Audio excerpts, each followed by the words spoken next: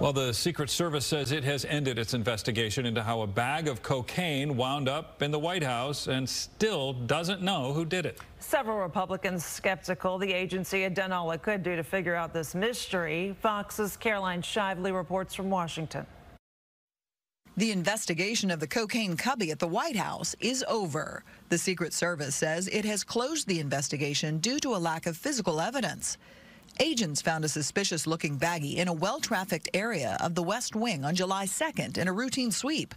A Homeland Security lab tested the white powder, which turned out to be cocaine. But the FBI analyzed the bag for DNA and fingerprints and got nothing. The Secret Service briefed members of the House Oversight and Homeland Security committees on Thursday. Democrats seemed to get the answers they were seeking. I'm satisfied it's a thorough investigation.